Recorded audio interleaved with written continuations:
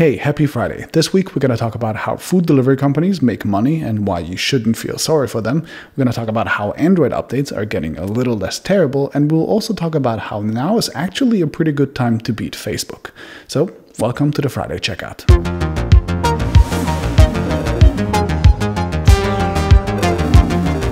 Okay, my pick of the week is going to be a weird one, and it is Uber acquiring a food delivery company called Postmates.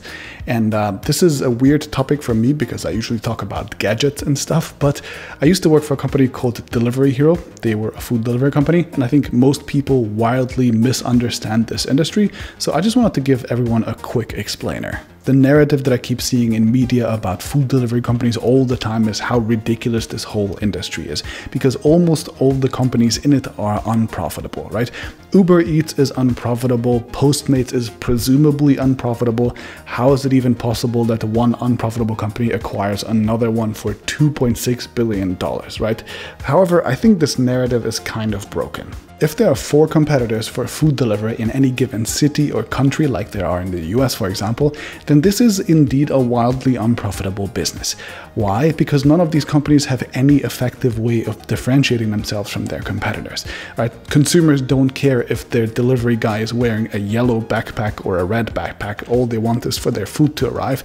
And none of these companies can really introduce anything new feature-wise to the market that the others can't effectively copy in like 3 days, basically. So really the only way they can compete against each other effectively is with money. These companies are all spending insane amounts of money on marketing, on giving you free coupons, and giving you free deliveries, anything to get you to start using their services. So they're all, of course, heavily bleeding money. And that means that anyone who has the most money to bleed, or is bleeding it the most efficiently, I guess, is eventually just going to win. So all you have to do is outlast your competition, and you're basically just bound to become a monopoly almost naturally, unless, of course, there's some sort of regulation stepping in. So that's why in the food delivery industry, even though there are many brands, there's actually only a few companies that own all of these brands. They are essentially playing a game of monopoly with each other. They're constantly buying, selling, and swapping brands between each other, just basically with one goal, which is to establish as many monopolies in different countries as they can. In Germany, there were 5 major food delivery brands just 2 years ago. Today, there's only one. All the others were either sold to this company or went bankrupt or left the country. They basically all just gave up the fight.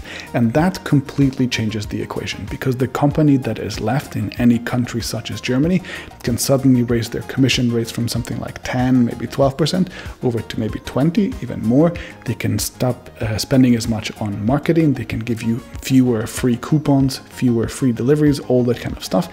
And suddenly they can become wildly profitable. So if you meet anybody who's scratching their head over why all of these companies are still in business when they're apparently all losing money, who's financing them, then now you know. There is a game plan. It's just that that game plan requires them to first either kill or acquire all of their competition and to become monopolists. Alright, my win of the week is just going to be a small bundle of positive news about Android updates. And we're starting with a story from Google that says that Android 10 is by far its most quickly adopted version of Android yet, with apparently over 400 million devices already running it. That's about 20, maybe 25% of the whole Android population, which according to me is not a whole lot, but still significantly better than whatever we had in the past. And according to Google, the improvements are primarily coming from their projects like Project Mainline, like Treble, basically all the work Google has done to break Android down from this one gigantic piece of code to little components that makes it much easier for manufacturers to actually create updates and to push them out to their devices. And in other Android update news, LG and Samsung are both bringing their new flagship software features from their high-end devices over to older and maybe more mid-range devices. So LG is apparently bringing their LG Velvet UI, the software skin, over to previous generation LG flagships, which I think is a first for them as far as I can tell.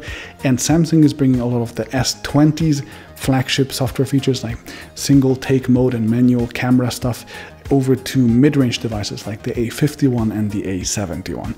Not huge news, that kind of should be working this way, but I like seeing this and it's a good trend, so keep going. And my fail of the week is going to be Facebook desperately trying to copy TikTok. So you might have heard by now that India banned TikTok. The US is apparently thinking about banning TikTok as well. And obviously this is creating a huge vacuum in the app market. And many companies are jumping on this. There's competitors like Byte that have shot up in the app charts. And of course, Facebook has made clones of TikTok already. Facebook has desperately tried to beat TikTok for years, and of course they haven't, because they're terrible at creating anything innovative themselves. They can only really acquire other companies. They've tried to make their own clone of TikTok called Lasso, and this might be a surprise to you, but nobody liked it, nobody used it. So Lasso is dead. They just announced that they've killed it, and they've also made a new product called Reels. Reels is also a complete carbon copy of TikTok, but unlike Lasso, this one's actually built into the Instagram Explore page. So that's its whole claim to fame, and that is coming to India in the coming days.